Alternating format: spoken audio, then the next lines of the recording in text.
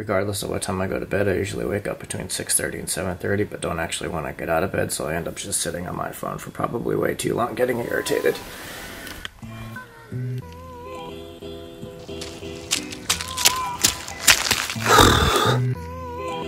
I love the idea of running. I'm just not very good at it.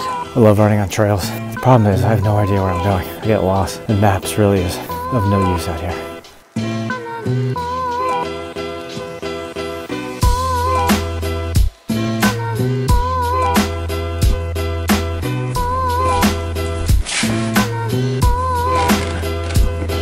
Have you seen Elche yet? Super cute, super good.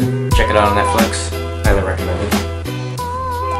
So I kind of feel like I probably should have stuck to my original idea of calling this the Cranky Vegan. I swear I'm not this, well, I guess I am this cranky. I'll get to what I saw in a couple of minutes, but it made me think about how the animal rights movement kind of has a short attention span when it comes to the history of our movement and what other movements have been doing in the past. When I lived in Oakland a couple of years ago, some folks came up to me wanting to start a new animal rights group, and they were asking for advice. And they told me what they were interested in doing, and I told them this is a lot of stuff that had already been done before, that we had done throughout the 90s, not to a lot of great success. And they doubted me because they said they never heard anything about this. And I said, well, you can't really find it on the internet, but here's a bunch of magazines that chronicle the grassroots animal rights movement in the United States from the 90s into the 2000s. And they looked at it and said, well, it's not online? And I said, no. They said, if we can't read it online, you know, those magazines are just going to collect dust, and we're not interested. Man, that took a shot to the heart for that. That wasn't just a rejection of like everything that I had worked on for the past 10 years, but also erasing the history of thousands of people that had come before them. I think there's two really big reasons why we need to pay attention to the history of our movement. The first one is, I think if we take the time to learn what we've done before, we can then discover what worked, what didn't work, and how we can improve on those things to make ourselves better and more successful in the future.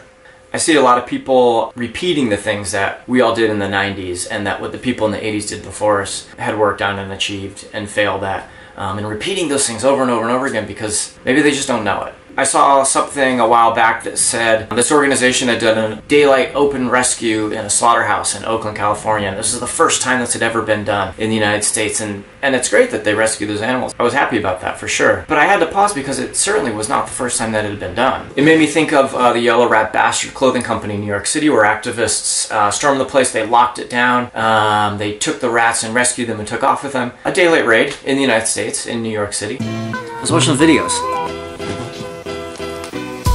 They're falling everywhere! Son of a bitch! That's it, never mind these pretzels again. The bag sucks. Alright, that's better.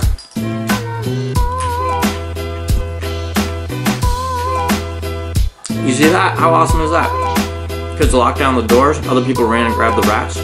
Open daylight rescue. But the one that I actually thought of first was a protest in Philomath, Oregon. I remember watching this video when it came out, and this is like before YouTube, right? You couldn't go on the internet and just be like, open rescue video, and then it pops up. You had to get someone to send this to you. Copy it, VCR to VCR, because most of you people don't even know what I'm talking about. And I remember getting this video and watching it. Amazing. We're at this demonstration at a farm, rabbit farm, and they're like, okay, let's go get these rabbits. Run in there, grab the rabbits, run out before anyone could stop them. Open daylight rescue.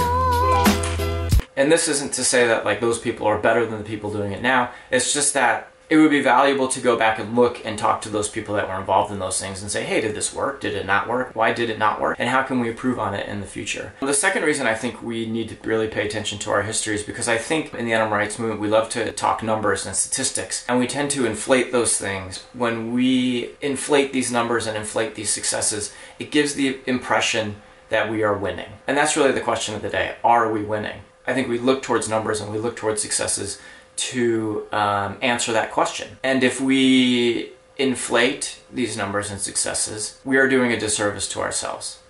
We hear it all the time. We're at a tipping point for animals. We're so close to winning, the biggest social justice movement in the world. But I think if we start digging at the numbers and statistics, we're finding out that we really aren't increasing our numbers. In fact, we are falling backwards. I don't think that we are achieving what we think we are achieving. And again, I don't think it's because anyone's deceiving anyone intentionally, but I think it's because we haven't gone back and looked at the history of our movement. So for instance, in 2017, Israel had a march for animals. Amazing, they had 25 to 30,000 people show up. That's incredible.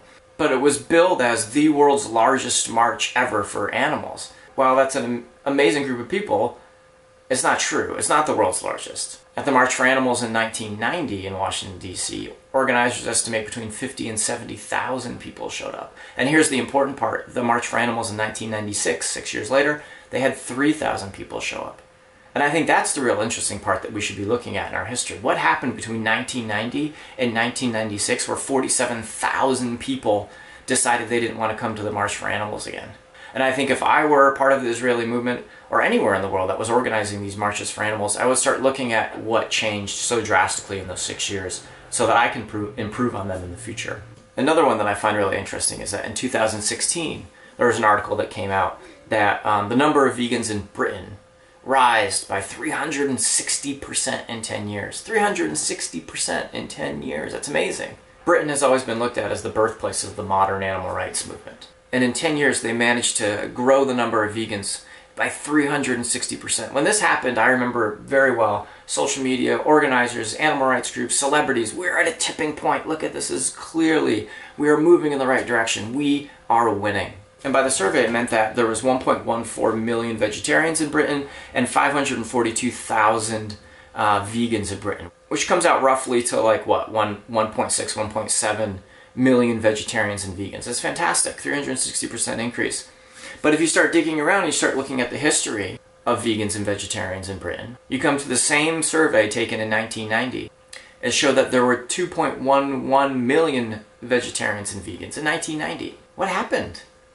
From 1990 to 2016, we lost 40,000 vegetarians and vegans. I read an article in Vegetarian Times from 1992 about this same survey in 1990. They estimated by the year 2000, vegetarians were going to make up 20% of the British population. So what happened? Where did we go wrong? Did society change? Did the culture change? I don't know. But these are the things that we should be looking at, right? Instead of suggesting that we are at a tipping point, I would suggest by the numbers that we're just barely catching up to what we were at in 1990. But the real question should be why? And how can we learn from that history to make our future a little bit better?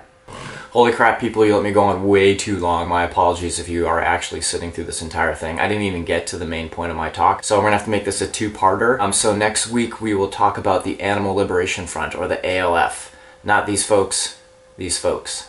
I hope you are as confused as I am. And also hit me up with questions, hit me up with comments. Let's start having these big discussions. Let's start communicating with one another. Let's tell each other that we're wrong or that we're right, and let's talk about it. And don't forget, hit the subscribe button. That first video I had 1 subscriber. This video I got 44 subscribers. Those 44 people are gonna be stoked when next week's video hits their inbox. You can be one of those stoked people too by hitting subscribe. In the meantime, let's fight smart, let's fight to win. See you next week.